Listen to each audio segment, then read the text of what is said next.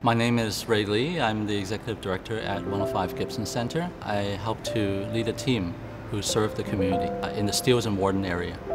We want to build community. I think we're not just a neighborhood community center. We want to be a community center.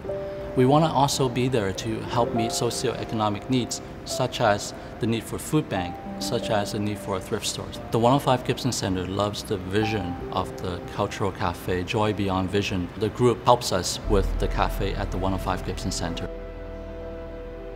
You'll notice it's quite airy. There's lots of space, big gym, big open spaces, because we want to be that inclusive, to build that inclusive element in the design, in the actual building. But what happens is that with lots of space, there is the echoing effect that happens. And as part of phase 3, what we want to do is to limit some of that echoing so it's better for some of our users who come.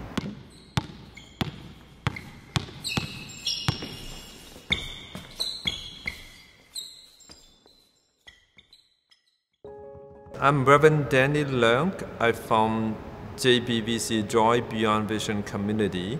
We serving the general public. We provide different beverages and food items, and all done by the visually impaired people. There are a lot of challenges for people with sight loss working in the environment without a soundproof.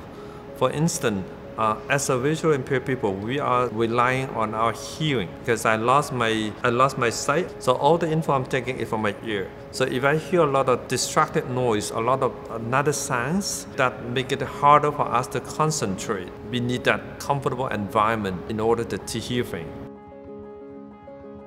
I'm Alan. My left eye is totally blind. My right eye is about 40 to 70% visions. When there's a lot of people around and talking, I feel very dizzy.